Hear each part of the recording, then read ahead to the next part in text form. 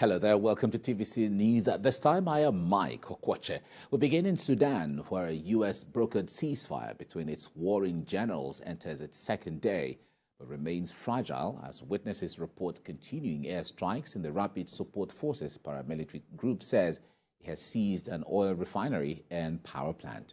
To bring succor to citizens stranded in the country, the federal government will later today commence the evacuation of about 5,500 Nigerians, including students stranded in Khartoum and other cities. To facilitate the repatriation, the government has released 150 million naira for hiring 40 buses to convey these citizens from Sudan to Cairo in Egypt. The chairman of the Nigerians and Diaspora Commission, Abike Dabiri-Erewa, who confirmed the payment, said that the evacuees would take off this morning.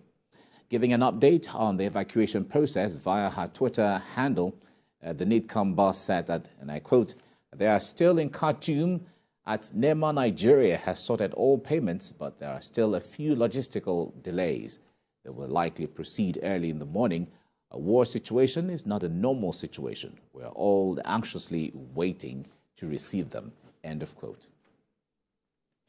And foreign countries are taking advantage of the temporary suspension of hostilities to move their nationals from Sudan as deadly fighting between the two forces entered the second week.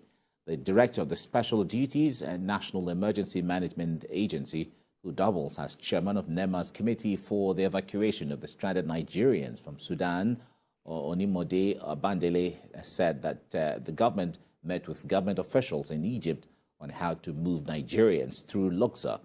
Following the delay in evacuating students from Sudan, the National Association of Nigerian Students arranged the transportation of some students through Ethiopia.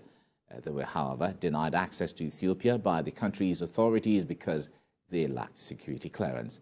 Mr. Bandele, who advised Nigerians against self-evacuation, said that such an engagement was risky.